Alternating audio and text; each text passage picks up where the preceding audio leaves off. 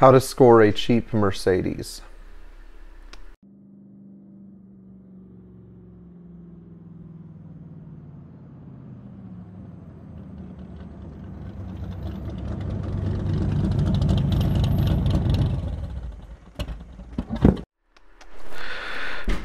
So people frequently ask me how to find a car like the $500 300e, and I'm going to give you a step-by-step process in this video.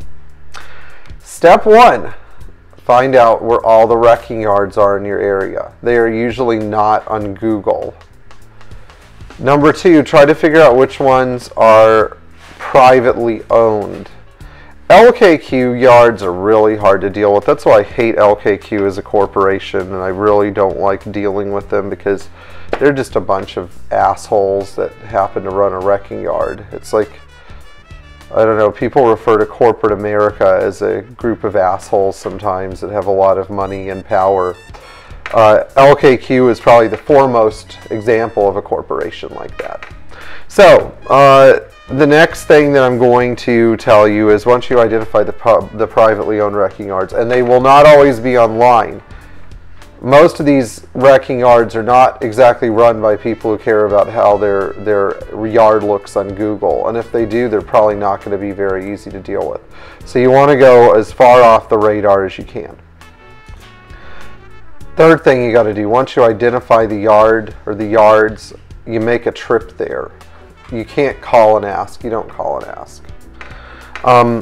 Sometimes cars end up in wrecking yards for different reasons, many of which are not great, but you generally have to look the car over and see what kind of physical condition it's in. If it's like our 300e and it's not wrecked, it's not rusty, and it runs, typically you have to start looking for other issues why it might be in there. For example, the car might have been abandoned at an estate, which is something that we see from time to time.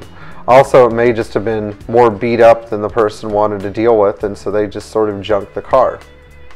Another one is that there might be a lost title. Now, there are companies that actually get titles for you. So if a car doesn't have a title and you find it in the wrecking yard and it's in pretty good shape, you shouldn't really run away from it. You should probably just get the car and then deal with the title later, which is what I've done about 8 out of 10 times. Now, the people that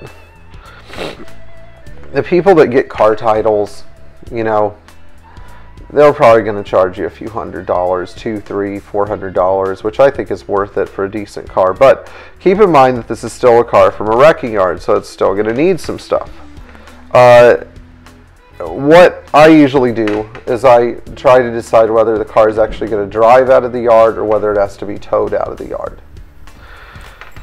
A guy that I knew recently bought a 300 CD turbo diesel 83 out of a wrecking yard that was missing the differential, so it had to be towed out. So you got to take a gamble. He took a gamble and put a differential in it and replaced some of the electrical parts that had been taken off. And lo and behold, the car started, ran, and drove great, which makes us wonder why it was even there in the first place. And that's really the truth behind it.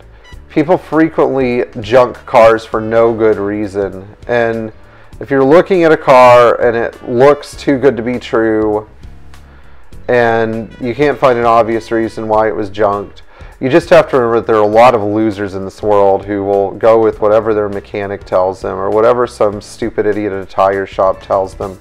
And again, if it looks too good to be true, then it actually may not be too good to be true, you know? So what you have to do after that is try to negotiate a deal to buy the car.